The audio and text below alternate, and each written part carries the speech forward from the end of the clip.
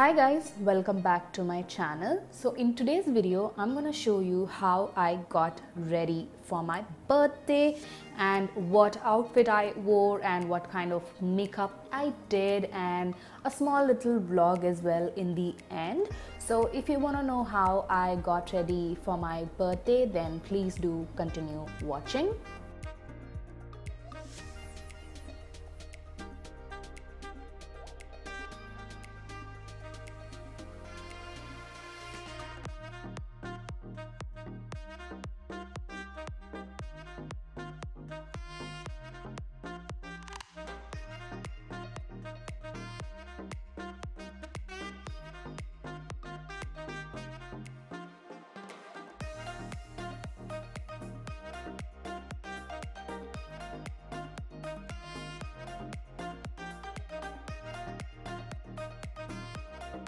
So I cleansed my face using the Dermavive Hydra cleanser off screen, and I moisturized my face using the Neutriderm moisturizing lotion with vitamin E in it. So I'm just going to take a generous amount of the moisturizer and just use my fingertips to apply and blend the moisturizer well into my skin.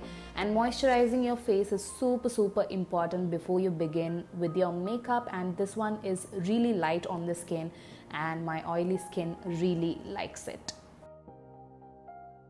So once the moisturizer has been completely absorbed into my skin, I'm going to take my Lakmé 3D Brow Definer in the shade Espresso, and I'm just going to use that to fill in my brows.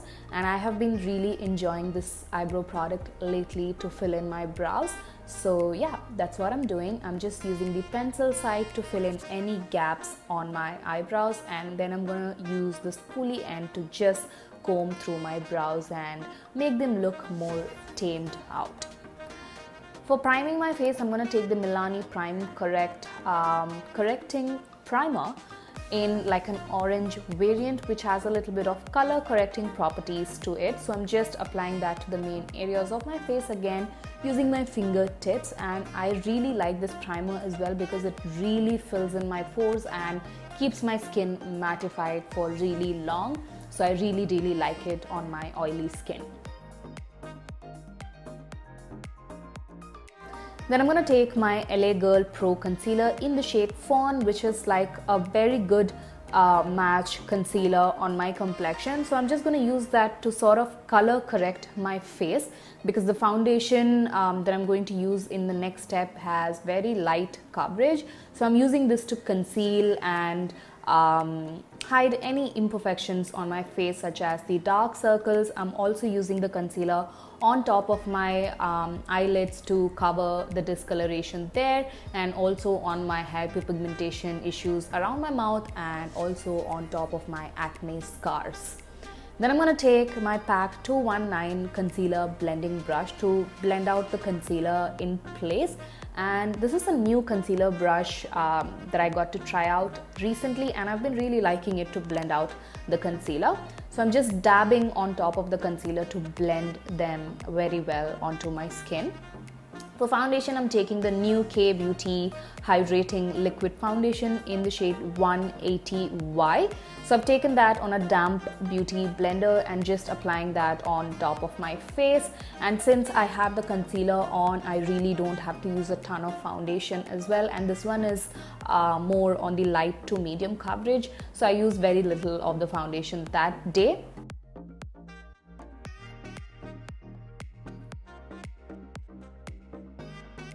And this foundation has a very dewy finish, so it's very important for me to set it well with a loose setting powder. But before that, I'm gonna take my MAC Studio Fix Liquid Concealer in the shade NC42. I'm going to use that to highlight underneath my eyes. So I'm just applying a little bit on the under eyes to just brighten up my under eyes. Again, I'm going to use the same PAC 219 concealer blending brush to blend out the concealer. Now I'm going to take the Loreal Infallible Setting Spray and spray my face before setting the base makeup with a powder, because Summer has arrived and it's very important for me to make my makeup last really long, so I like to spray my face first using a setting spray and then go over on top with a powder, and this way my base makeup stays on really long.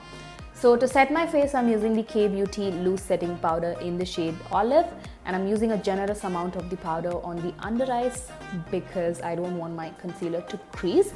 Then I'm taking this MAC Flamboyant eyeshadow palette, and I'm going to take that really pretty matte warm brown eyeshadow on the palette to apply as a transition on the crease. Then I'm going to take this K-Beauty stick eyeshadow in the shade Enigma, which is like a muted brown eyeshadow stick. So I'm just applying that closer to my upper lash line in a thick manner, and immediately I'm just going to use my finger to blend and smudge the eyeshadow on top of the eyelids. Then I'm going to take the shade called Sketch, I guess. It's a very beautiful plummy matte eyeshadow from the same MAC palette, and I'm just applying that all over my eyelids, and this eyeshadow matches with the outfit I'm wearing as well, so it kind of just ties the look together.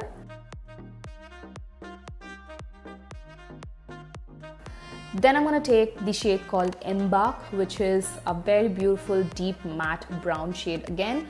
I'm using the Embark shade to blend out the edges of the previous plummy matte eyeshadow that I applied on top of the eyelid, just to create a smooth transition.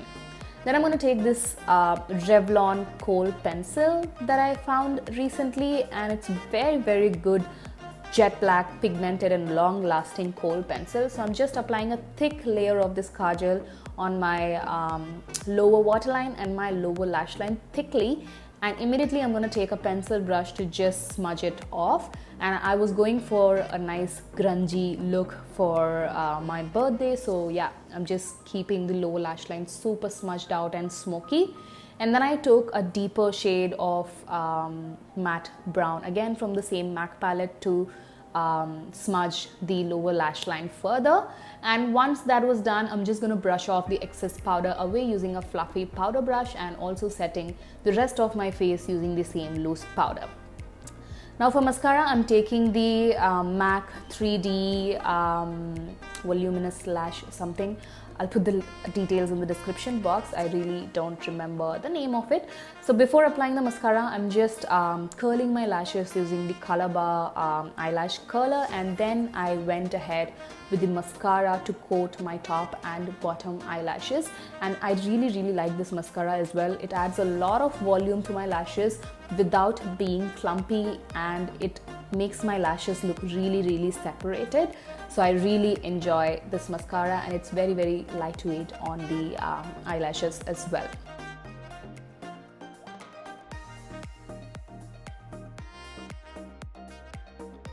Then to bronze up my face, I'm taking the Revolution blotting powder in the shade Dark. So I'm just applying that to add some definition to my face. So that is on the hollows of the cheeks, on the perimeters of my forehead and jawline, and also I added the same powder on the sides of my nose to add a bit of dimension to my nose as well, and underneath my lower lip to make my lips look more pouty.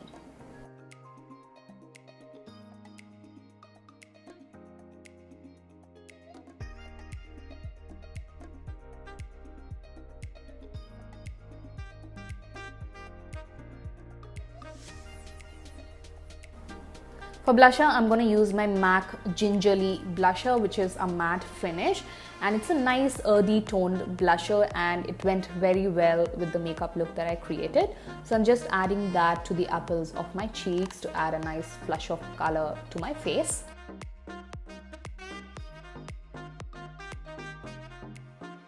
For highlight, I'm using one of my favorite highlighters, which is the Wet n Wild Megaglo highlighter in the shade Crown of my Canopy, which is like this really beautiful rose gold highlighter, which looks amazing on dusky complexions.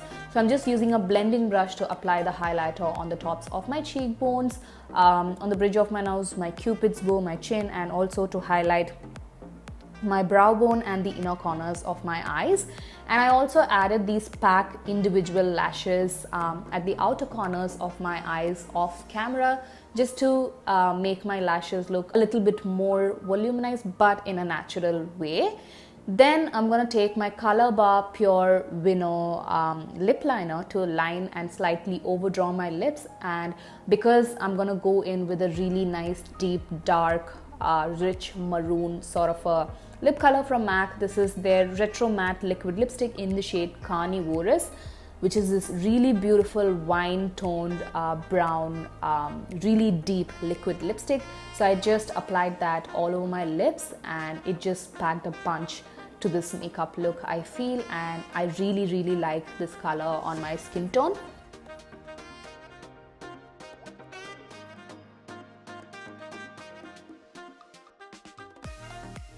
Again, to lock my entire makeup in place, I'm going to take my L'Oreal Infallible Setting Spray to lock and set the rest of the makeup as well.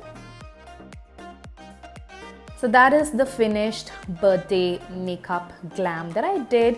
Very unusual for me to do this kind of a makeup look for my birthday, but I was really feeling for it that day, so I went for it. It's a very intense, grungy, glam sort of a makeup look. So this is what I wore on my birthday, and you guys will see what I wore as an outfit as well in the upcoming clips. So yeah, this is it.